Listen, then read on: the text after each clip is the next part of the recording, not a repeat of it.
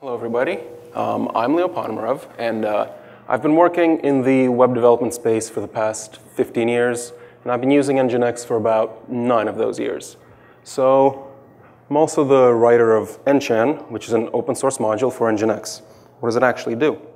It is a buffering PubSub server for web clients. So let me break that down to explain what that means. So it's a PubSub server, which means it serves messages sent by publishers to subscribers over channels.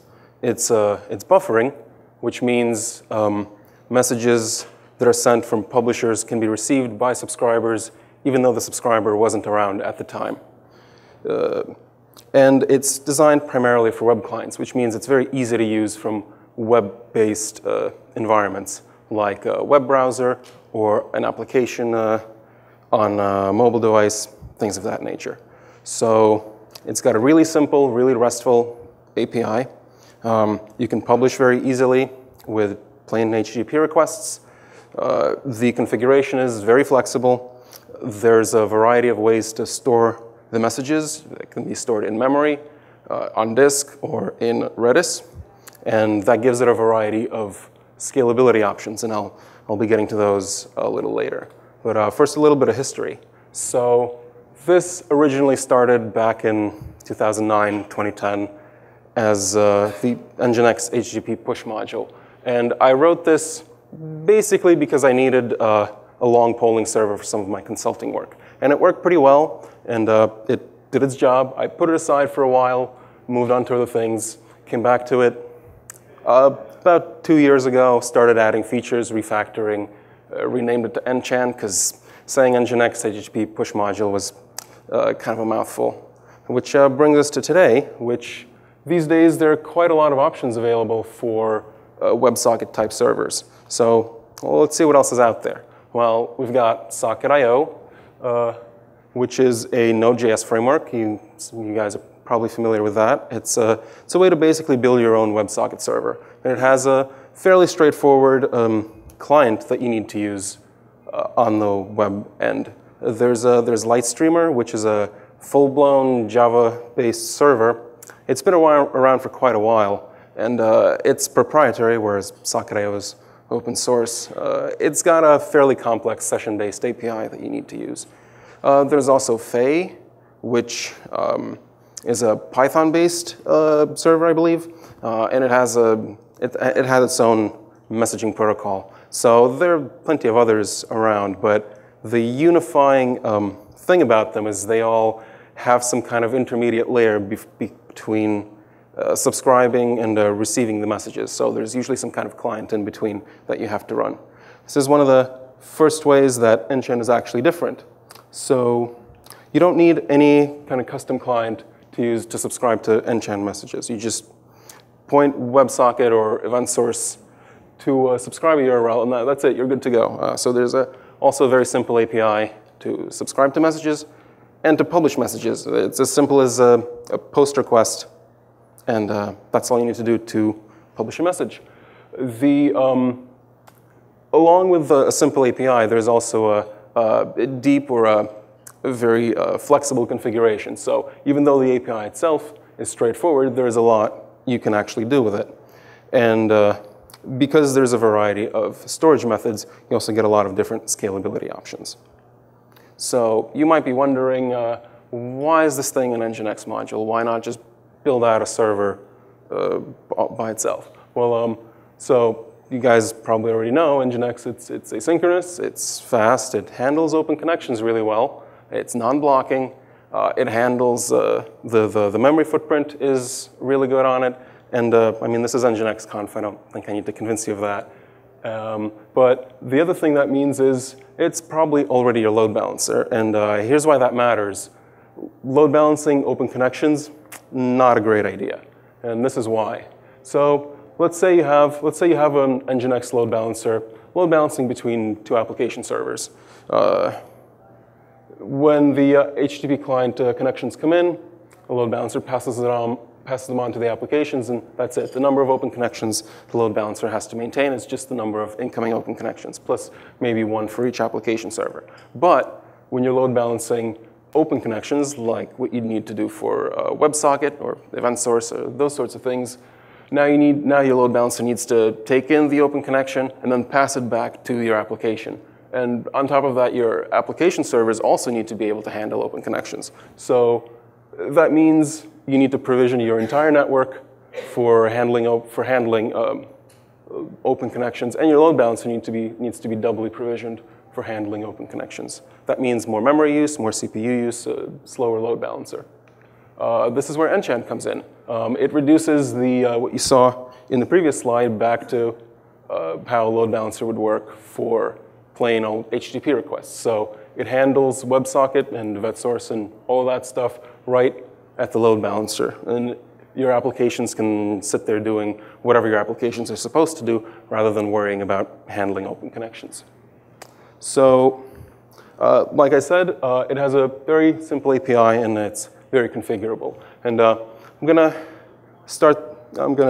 demonstrate that with sort of a basic example, and then I'll get a little fancier. So over here on the left, I have a sort of a basic configuration. There's two locations there. There's a publisher and a subscriber location. They're marked as the Nchan publisher and Nchan subscriber.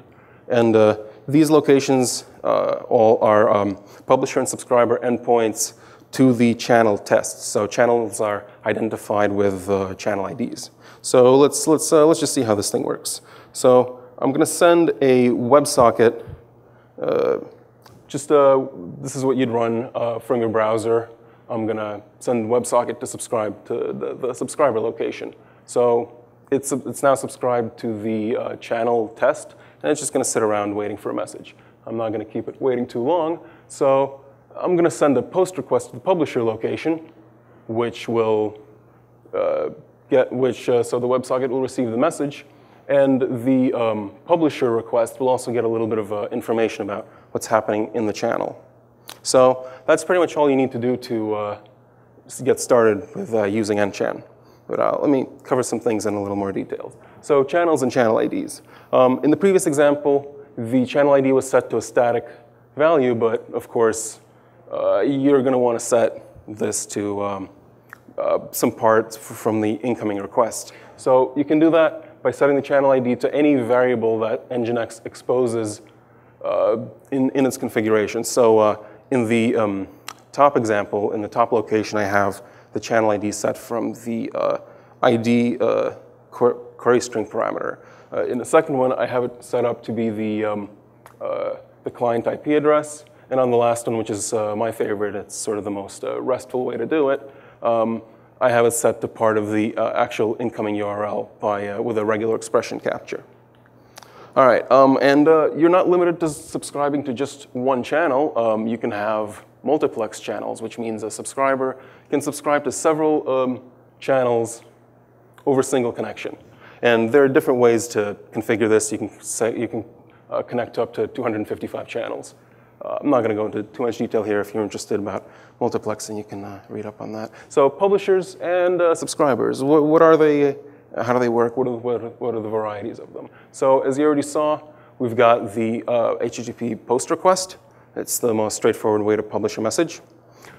So you publish a message, you get a little bit of metadata about what's happening in the channel, how many subscribers received the message, when was the last subscriber seen, those sorts of things. And you can also send a GET request to a publisher location to get that information without having to send a request. And you can also send a delete request, which does what you'd expect it to do. It deletes the channel and it kicks out the subscribers. And that's what I mean by having sort of a RESTful interface.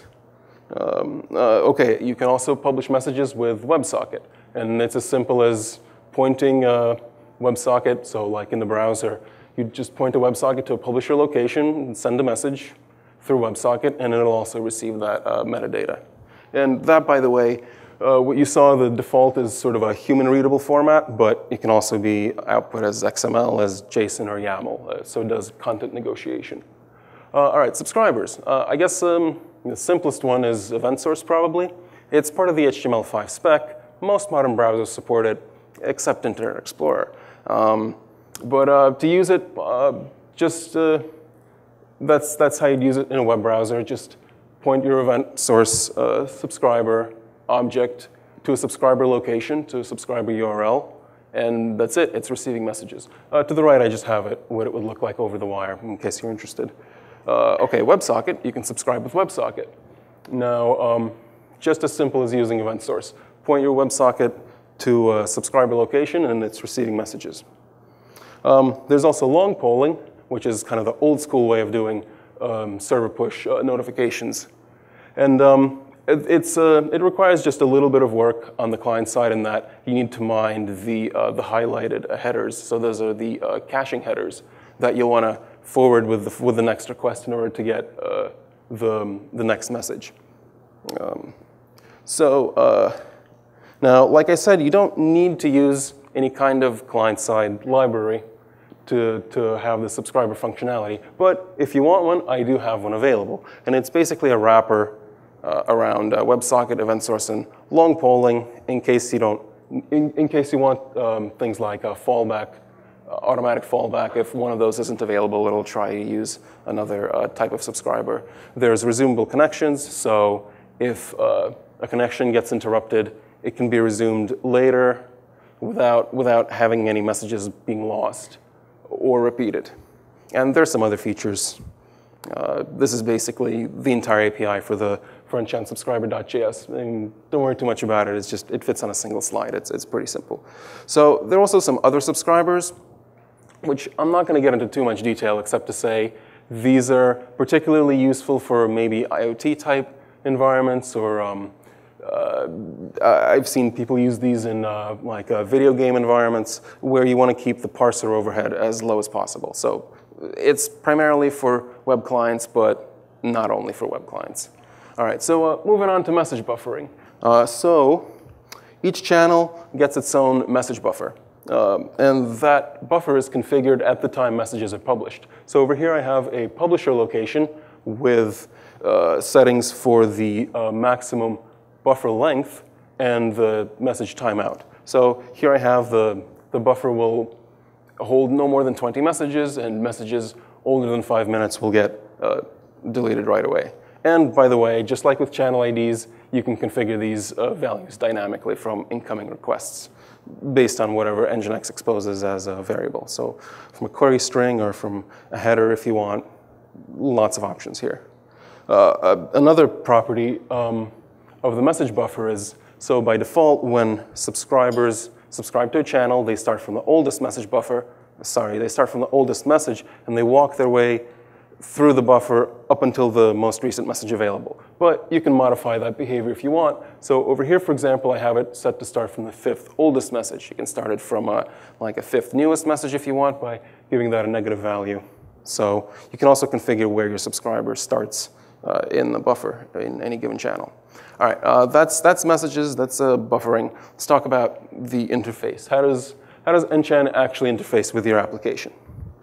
All right, so probably the most common use case is when your application is doing all the publishing. So let's say you have an application that wants to broadcast notifications to subscribers, or maybe it's it has separate channels for each subscriber, and it's pushing out live updates. So it's very straightforward to do. You just send post requests from within your application to Nchan. But when you're doing this, you want to make sure that the publisher location is not accessible from the web.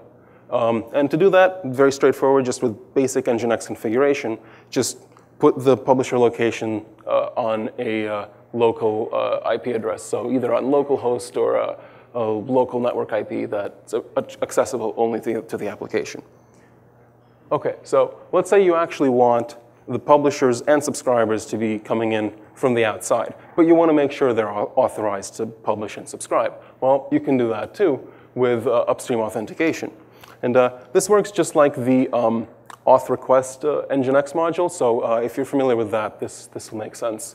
So what this feature does is when a publisher or subscriber sends a request to a publisher or subscriber location, Nchan will generate a GET request to your application. It'll forward the incoming request's headers, as well as some other headers you can set in the configuration. And your application will then get to decide whether to authenticate the incoming request. So, for example, it can use the cookie headers to make sure a client's session is authenticated. And if it's authenticated, it can respond with a 200 OK. If it doesn't allow authentication for some reason, if I guess in that example, if the session is invalid, your application just has to respond with a 403 forbidden, and then a publisher or subscriber request will be kicked out or accepted based on what your application essentially tells it to do. So, okay, there are other hooks for the application, but I'm going to move on to storage, sort of this whirlwind tour. All right, so the default storage method is in shared memory. That's a slab of shared memory that's available to all the NGINX workers. And the default setting for that is a maximum of 32 megabytes of memory. It's good for development. That's not enough for production use, so you can configure how much memory it's going to take up at most. Where things get interesting, I'll pause on that. Where things get interesting is if you want to start using Redis. Now, how many of you are familiar with Redis here? Okay, all right, lots of people. Okay, so for those that aren't, Redis is basically a key value data store on steroids. It's got key value storage, it's got lists, it's got sets, sorted sets, hash tables, and it also runs Lua scripts. And I pretty much use all of that stuff to implement this storage scheme. So all you need to do to enable it is give Nchan a Redis URL and enable its use in the locations. And different locations can, by the way, use different servers. Here I have them set up to use the same server. Now, what this gives you is subscriber scalability. So now, because different Nchan instances can use the same data storage, you can scale out subscribers to you can run multiple instances of Nchan, which is running within NGINX, which I would recommend you run within your load balancer or some kind of other edge-facing server. And this basically scales out subscribers because it's all using the same data store. This doesn't, however, scale out publishers because all published messages have to hit a single server, which would become the bottleneck, which would become the single point of failure. So for that, we have Redis cluster. Now, okay, a lot of you are familiar with Redis. How many are familiar with Redis clusters? Yeah, a lot less. So Redis cluster is a fairly new feature in Redis. It's basically a collection of Redis servers that keeps itself, it basically shards out the key space among different servers. And it also does like fallback and other things like that. So Nchan can use Redis cluster, and if you guys aren't using cluster, which I'm guessing most of you aren't, this might be a pretty good use case to start. Now, what you can do with Redis cluster is now you have you can still scale out subscribers from for different Nchan through using different instances of Nchan, but you can also scale up message publishing, and that's because different channels that are stored, different message buffers that are stored for different channels are going to be handled by different servers in the Redis cluster. That means you can publish messages to Nchan, which will send them to the cluster, and different channels will be handled by different servers. So that's how you get scale, basically both input and output. The other nice feature that you get is Redis cluster itself is a highly available system, so it has automatic failover. If a server in Redis cluster goes down, a backup server will come in to take its place, and that gives this entire system the property of high availability because there's no longer a single point of failure, and you also get things like failover from the use of Redis cluster. Now, Nchan is very careful about making sure no messages are lost if a connection to the cluster is interrupted. So if a cluster goes down, Nchan is gonna, and you're publishing messages through Nchan, it's going to buffer those messages until a connection is restored. And it'll also try to catch up to any messages it might have missed. So there's a whole bunch of other features, I guess.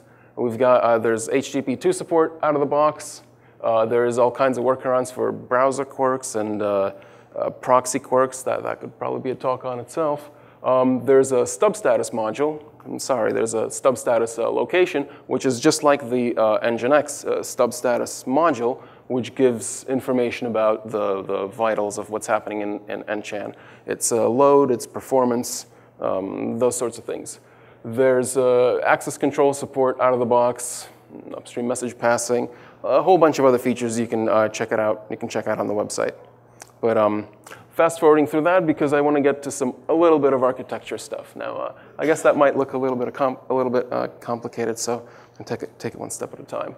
All right, so let's say we have two workers, two NGINX workers, and if you're running Nchan here, so you'd have within each worker there's a memory store which has a hash table where the channels themselves are stored. Now, the messages for each channel are stored in a slab of shared memory that I was mentioning earlier. And the memory store itself talks from within each worker to other workers with an inter-process communications channel. That's just some shared Unix sockets within NGINX. Now, the key point about this basically is that different channels, as you can probably see over here, the different channels are owned by different workers. Now, what that means is different workers are actually responsible for maintaining the message buffer for different channels. I guess to put this in a more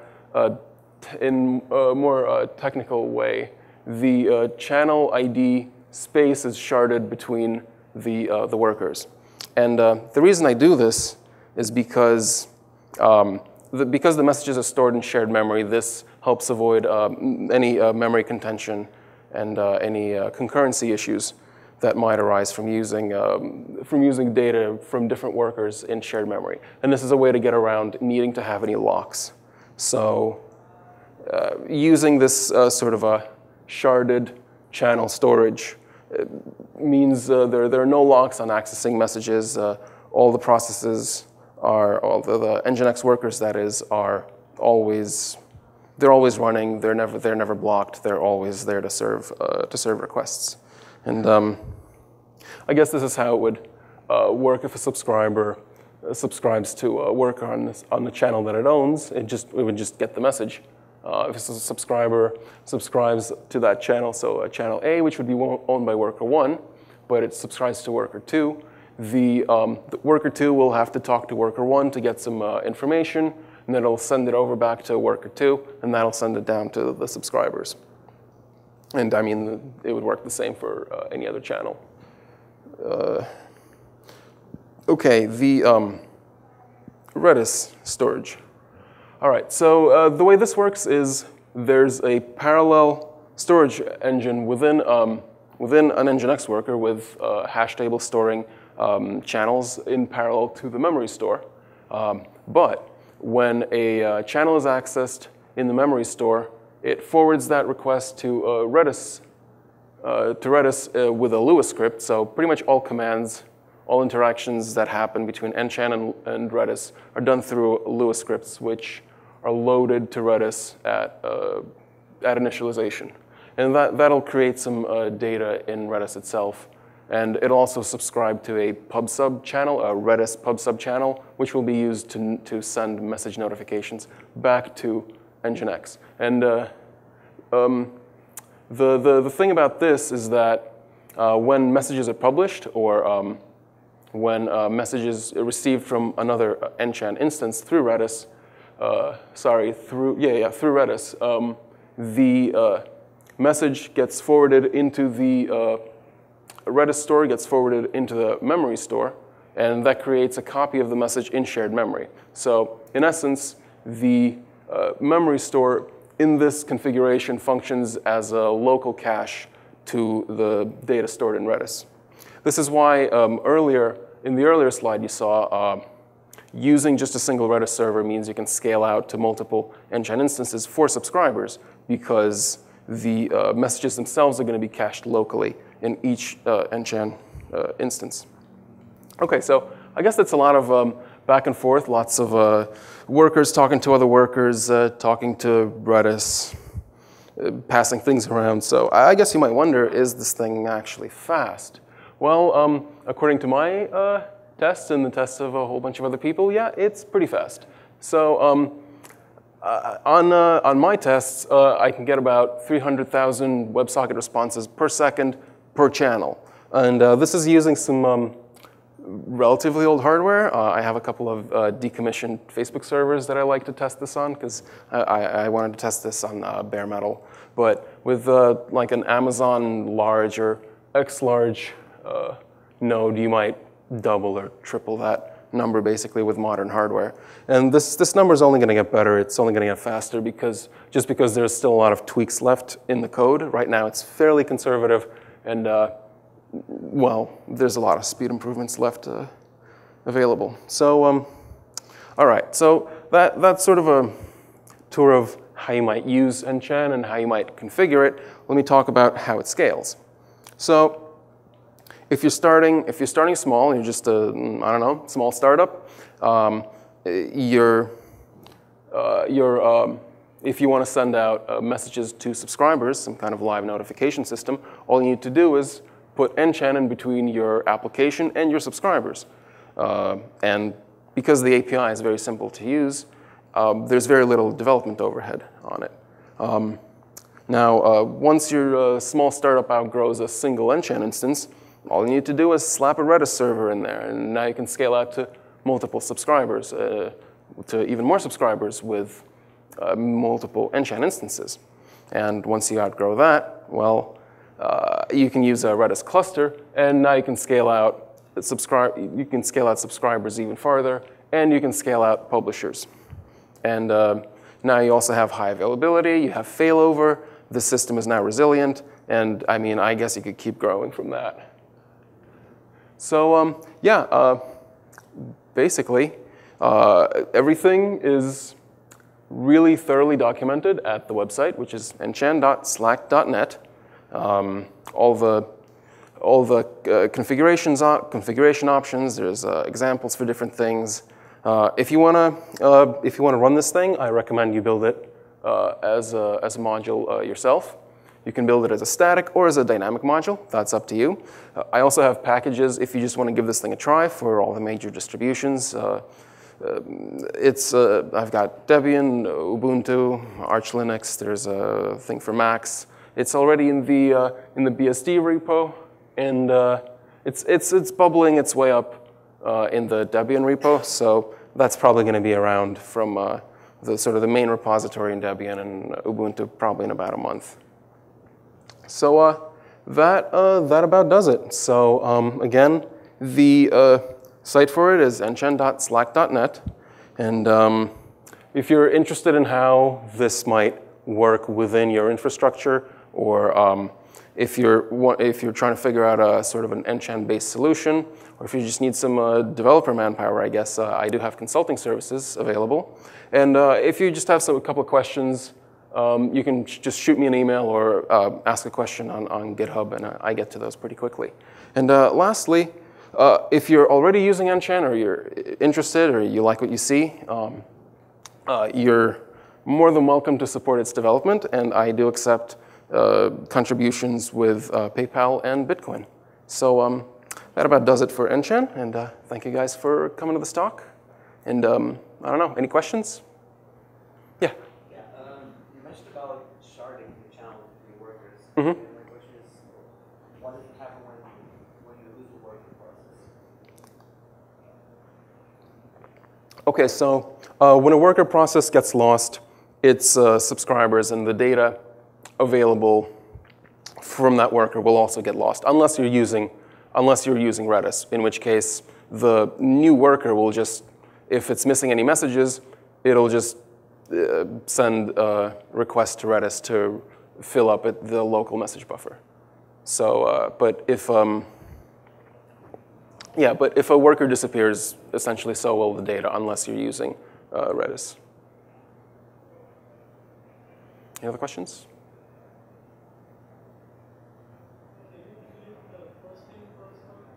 I'm sorry, I didn't quite catch that. The posting?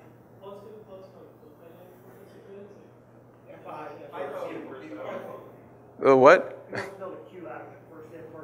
Oh yeah, sure. That's no problem. So you'd configure. Let me see if I can find this slide. No, I'm not going to find it. Yeah. So one of the message buffer configurations is where you want to start in the message buffer. So if you want a first in, first out queue, then basically all you need to do is you're publishing to the channel, and by default the subscriber will start with the oldest message, which was the first message that was sent in. So that would be by default first in, first out queue. You can basically configure it to be first in, first out, or first in, last out. Yes. I'm sorry, you got to speak up.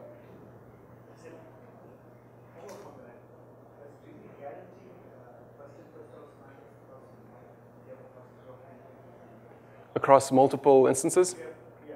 Yes. Yes. So this configuration will apply. So when you're using Redis, the message buffer configuration applies essentially across the entire system of multiple instances of Nchan talking to a Redis server. So if you publish from a publisher location from one instance of Nchan with a certain message buffer configuration, that configuration will make its way to basically all the other instances. It's just going to get stored in the shared Redis server. I don't know if that answers the question or not. Yeah? Okay. All right. Any more? Anyone else? Sure. So with the Redis, are you using PubSub for Redis? Mm-hmm. Do you have any issue with the guarantee of delivery? Right. So Redis PubSub itself does not guarantee delivery. However, because the messages themselves are stored in a buffer, the data itself is stored. It's not really lost. If the reason that PubSub directly from Redis doesn't guarantee delivery is because if a connection gets lost, you're not going to be able to retrieve the messages. In a single server Redis mode, I don't really have that enabled right now. But in Redis cluster mode, yes, if a connection gets interrupted, of course the PubSub connection to Redis would get interrupted. But once the cluster or that server connection is restored, it'll try to catch up to the message buffer. So as long as the messages were buffered for the duration of time that the connection was interrupted, yes, you have a guarantee of message delivery. Yeah, go ahead. For shared memory, several worker process will accept at the same time. So how to forecast the data? I'm sorry, I didn't quite catch that. The shared memory? For shared memory, and maybe at the same time, several worker process access several shared memory. Right. How do you forecast Okay. Right. Okay. I see. So, right. So as I said, I don't do any shared memory locking. The only locking that happens is during internally the shared memory allocator itself locks memory briefly while it allocates and frees memory. The way that I'm handling it is by having different workers. Okay. So I guess there's two parts of this. One is that only one worker is responsible for actually modifying the shared memory associated with a given channel. And on top of that, there's also a little bit of shared memory. If I can just go back. Let's see, where is this? Yeah, over here. Yeah, so there's also a little bit of like channel counters, the number of subscribers, that sort of thing. That's accessed by all the workers, and that's modified by all the workers, but those are atomic values which are incremented atomically. And Yeah, so I'm not sure if that actually answered your question. Is that good? If only one modified share memory, if we have a very powerful server, they have 128 CPU cores. So only one worker access modified share memory, which is the bottleneck. Right. Okay. So basically, if you're just running a single channel, then the extra workers are only useful for handling subscribers. So where Nchan gets really scalable is when you're publishing to multiple channels, because multiple channels will be split over different workers. But at any given channel is going to be the message buffer for any given channel is going to be updated by one worker. But those are basically things like publishing messages, clearing expired messages from memory, that sort of thing. And in order to keep them sort of to get a little lower level, I guess on a technical side, there's reference counting for each worker to make sure messages don't expire too soon if they're still needed, that sort of thing. Okay. Okay. Yes. So I see you're using multiple processes here. Why did you not simply use multiple threads and then you get the shared memory for free? I don't use what? Threads. Oh, threads. That's not really an option for doing this from within NGINX. NGINX starts workers, and I need to work with those workers. Fortunately, it already has a shared memory allocator that I basically hook into, it's essentially a limitation of working within the NGINX module structure. Okay, any other questions? Okay, doesn't look like it. So, all right, so I want to thank you guys for coming to this talk, and I hope I added a pretty useful tool to your NGINX toolbox.